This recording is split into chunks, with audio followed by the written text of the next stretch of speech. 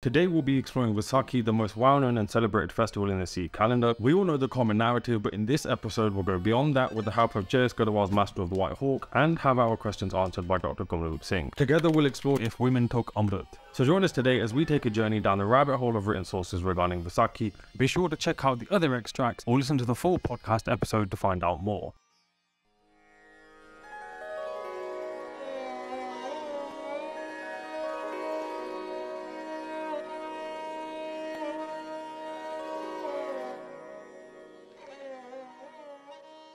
And that's a question. Did women take Amrit? They did, because Chaupa Singh Rath and Amma gives the Rath for women.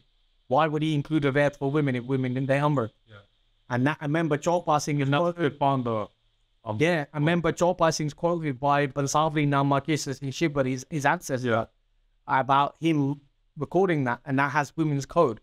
And so Kirpan Amrit, Hazur Sahib that give Kirpan Amrit. Contrary to public belief, this is not a different Amrit than Khande Gopal Amrit. It's the same Amrit, but a Kirpan is just put through that same Amrit. And it's to symbolize femininity. And that means a non-Kshatriya Amrit again, but somebody who vows to keep their kesh. And it's called Keshank Amrit, and it's for women to keep their kesh. Doesn't necessarily mean they're going to keep all the rest of the kakar or going to battle and fight.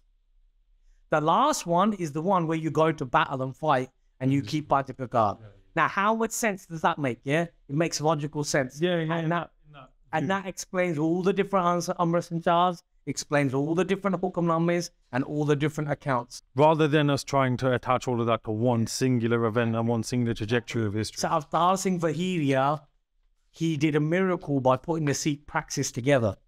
Yes. Because he puts that together and that explains the history itself. You have to look at practices and history together.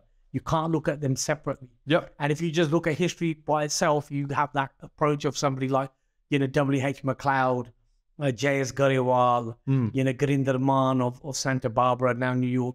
You're going to fall into a well. Maharaj says about the Rath, you learn the Rath from the Khalsa as well. You have to go amongst Khalsa, them Vijjar like going through Baba Man Singh, Shanme Karori in India, get Bharti, join the Nahang Singhs, go stay there, learn the Maryada, not from shitheads like me. Go there, live with the Nahangs in India, join, instead of being internet warriors like I used to be, and I'm guilty of, go to Punjab, go to see Baba Man Singh, say, I'm here, and learn the Maryada.